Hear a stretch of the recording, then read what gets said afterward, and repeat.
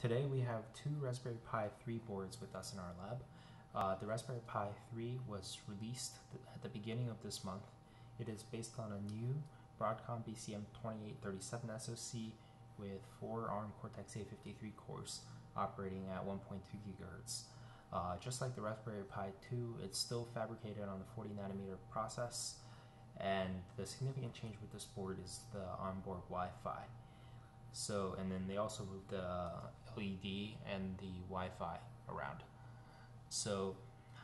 This board runs extremely hot in our testing, and we're going to demonstrate some issues we ran into while testing this board. So we're going to open two windows. We're booted into Raspbian from February 28th.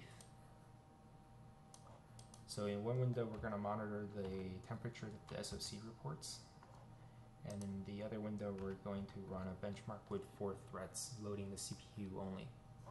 So right now at idle, it's reporting 42 degrees Celsius, and the ambient temperature is around 23 degrees Celsius. We also have a thermal camera attached to a phone, and we're going to monitor the SoC as we run the benchmark. So we're going to start the benchmark now.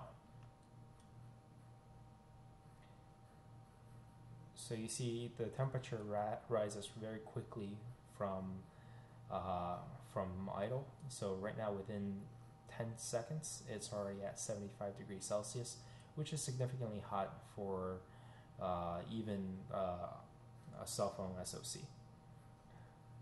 So within 20 seconds, we're at 80 degrees Celsius. And then, I don't know if you can see in the back, the video memory is already corrupted. So if you move the mouse, it sort of redraws the screen. We're at 83 Celsius. The SoC still reports 67 Celsius.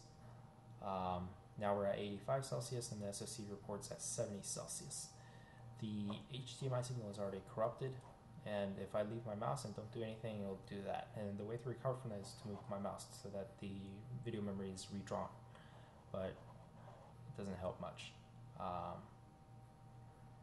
So it's climbing steadily. Now it's at 85, 86.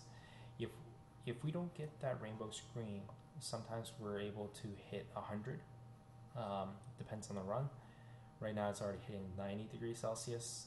The SoC is reporting 73 degrees Celsius.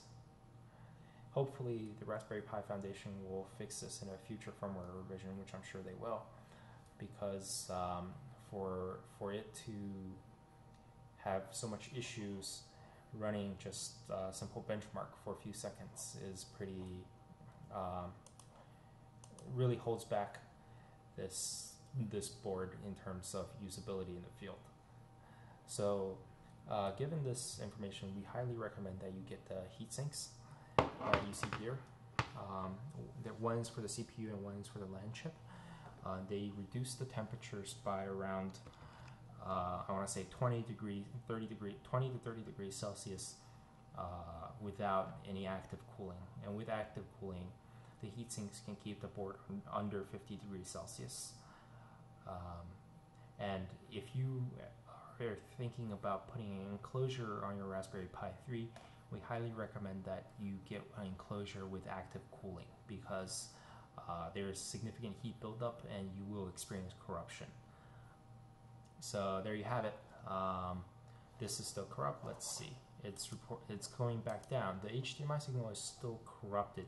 It's not, even though the SoC is around 50 degrees Celsius, this problem isn't going away. It doesn't go away until you reboot. So we're not sure exactly of the nature of this problem, but it does. It's a real showstopper. Hopefully, in the next Raspbian image that the Raspberry Pi Foundation releases, they'll put a new firmware into the boot process, and eliminating the issues that we see today. Well, there you have it. Hope you enjoyed this video. Like it if I hope you found this informational.